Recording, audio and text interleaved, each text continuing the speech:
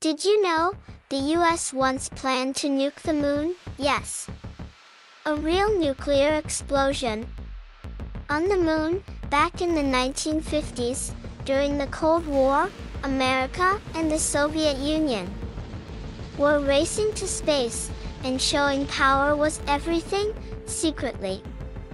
American scientists worked on Project A119, the planned to detonate a nuclear bomb on the moon, just to scare the Soviets and show US strength.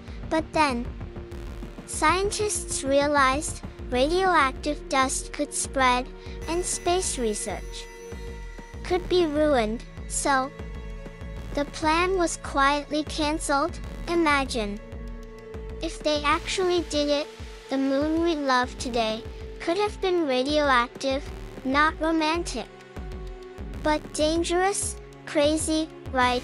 If this blew your mind, hit subscribe for more amazing history facts. Trust me, you don't want to miss it.